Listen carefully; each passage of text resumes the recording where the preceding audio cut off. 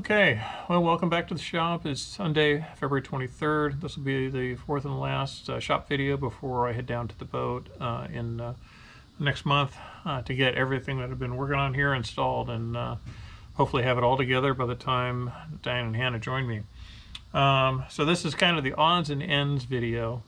As you saw, there's lots of different things I've been working on. One of them is, just this piece of quarter-sawn white oak that I had scrapped sitting up in the rack, and this actually is the perfect size and will be through bolted to the inside of the vanity head to hold up the shelf, and so it'll get mounted onto here. And went ahead and painted those just to keep them clean and then also not absorb any odors. So what else has been going on? One of the things you saw me making are these little brackets, and these are essentially more of the quarter-sawn white oak. I like quarter-sawn white oak because, well, I make furniture out of this stuff, and it's also very dimensionally stable. Unlike a flat-sawn wood that always warps in the direction of the annual rings, quarter-sawn is very dimensionally stable.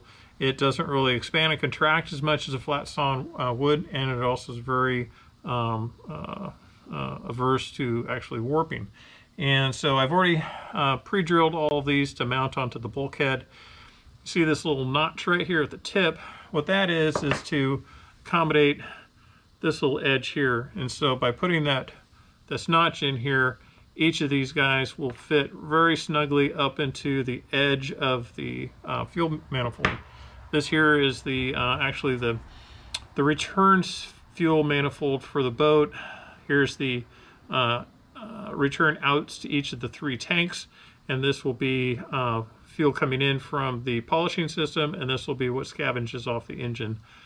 So I'll be assembling those with some fuel-specific Teflon tape, and hopefully it all comes together nice and easily. So fuel system's done. So what else is going on? This guy. This is one of the two electric, one of electric pump that I have on board the boat. This failed on us on our last trip, as well as both of our manual bilge pumps. This is the Jabsco Par electric bilge pump model 34600. These things are super easy to rebuild. Essentially just take out the 4 bolts that hold the motor to this plastic housing, you lift it off, you pop out the 2 butterfly valves that are on the inside, and then also the bellows that are holding the that operate the pump. So those will go in.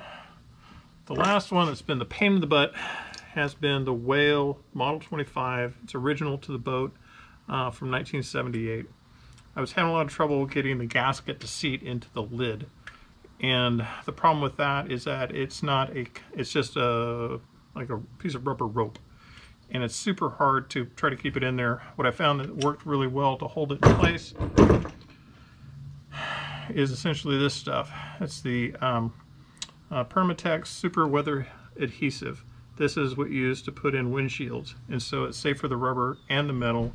And I put this thing stuff down just like contact cement, and then the rubber rope went in there just fine, and then I went ahead and backed it up with some Permatex number 2 non-hardening forma gasket sealant. I put that in there, tested it out. There was a little bit of leakage when I went and tested it, and that was because I still needed to tighten up these bolts in the back, which pulled this edge down a little bit further. See if it works.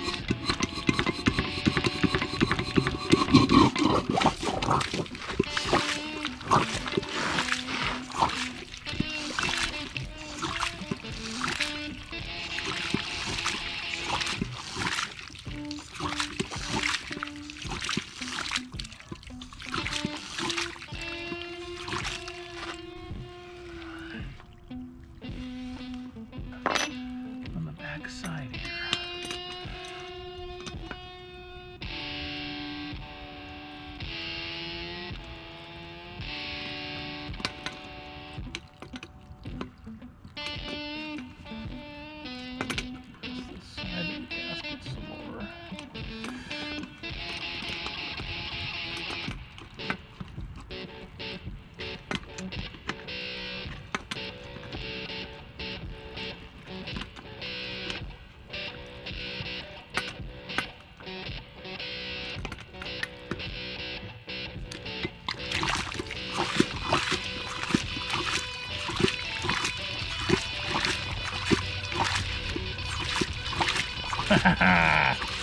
Success.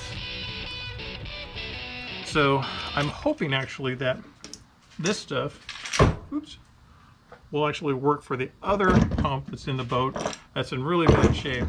But I think maybe I'll be able to get it working again. So, travel plans. I'll be heading down separately from Diane and Hannah, hauling all this gear down. I'll have about 4 days to do all the work in the field, and might just post one video of how well that goes or not well.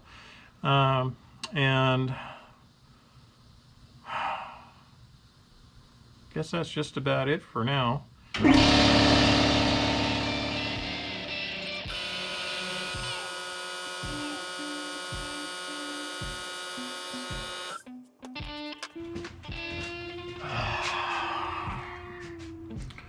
Slight air leak on the air compressor.